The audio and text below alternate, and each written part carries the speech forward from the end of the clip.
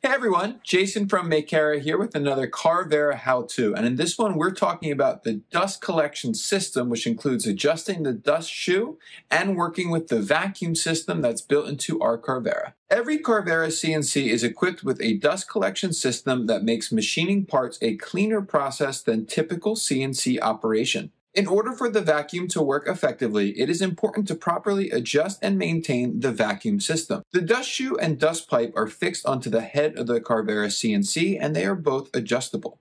The dust shoe can be locked in place, which is its default state, or it can be unlocked, which will allow it to travel up and down freely. To adjust the locked height of the dust shoe, simply pull the plug outwards and change the lock position. To allow for the shoe to move freely, rotate the plug counterclockwise by 30 degrees. Allowing for vertical movement is recommended for typical machine operation, as this will accommodate a wide range of bit lengths and also allow for the use of the automatic tool changer. To go back and forth between a locked position or a free moving position, again rotate the plug by 30 degrees. In some circumstances, like when working with metal, using the fourth axis, or laser engraving, the dust shoe should be removed. First, raise and lock the dust shoe in the highest position.